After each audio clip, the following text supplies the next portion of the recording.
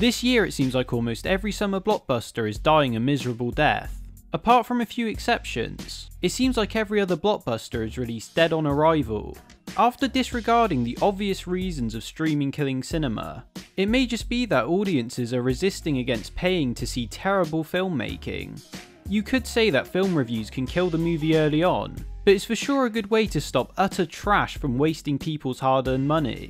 On the subject of animated films, are people either going to watch Across the Spider-Verse, a movie that somehow feels original, even when it's part of an extremely tired film genre? Or are they going to watch Elemental, on which its film premise is as cookie cutter as it gets? Spider-Verse is one of the few summer blockbusters that has came out clean on the other side, yet Elemental will lose a lot of money for Pixar due to marketing costs. But I digress. It's not like no one went to Elemental, and it could have done good at the box office, if the budget wasn't so high.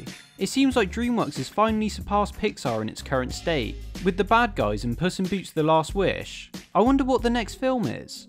Wait, they released a film in June? Ruby Gillman Teenage Kraken? Since when? And it only made that much money?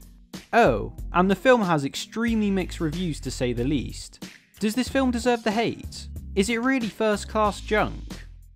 Well, it was better than The Flash, but that's not really an achievement. Ruby Gillman Teenage Kraken's first major issue is the name itself. It's such a mouthful, and it feels like two movie titles in one. The original name for this film was going to be Meet the Gillmans, which isn't good, but much better than the one they chose.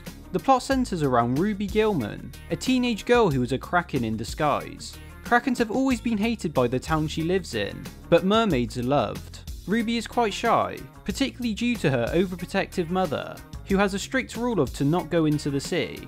Ruby is an outcast in school, and has a crush on one of the more popular kids in school named Connor. You can tell he's popular because he's a skater boy. Little Mr. Skater Boy here. And he uses his skateboard in school. A mermaid named Chelsea is the new girl in town, and she helps Ruby come out of her shell. If you think that's the most cookie-cutter storyline for an animated film like this, then you would be correct. This movie tries absolutely nothing new. You have seen all of this a million times. It's just a played-out hero's journey adventure, with all the rest of the story beats you would see in a film like this. It has the stupid liar reveal subplot that is normally in the second act, but in this is just 25 minutes into the film, and none of it feels genuine, because it feels like they're doing it just for the sake of ticking a box.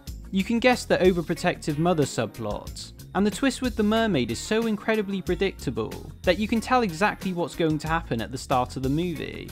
While none of the characters are offensively bad, none of them are really interesting, and that makes the whole experience quite dull.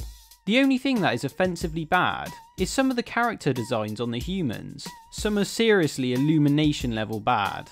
The film also doesn't look that good. The animation is fine, but the colours just seem so dull and lifeless for the most part.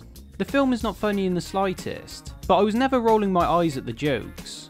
Will Fort's character is just slightly annoying, and one of Ruby's friends is just a weird Wednesday ripoff. Dreamworks themselves resorted into stealing their own jokes in this movie, which is incredibly baffling. They stole jokes from their much better films, such as Shrek and Megamind, but the execution of the jokes are much more bland here. She's going to say something! I love you, Metro Man! And I love you, random citizen! I love you so much! Love you too, Rando! While this isn't quite first-class junk, Ruby Gillman Teenage Kraken is an inoffensive animated film that is extremely cookie-cutter and adds absolutely nothing new. I'm rating this a 4 out of 10. It's junk.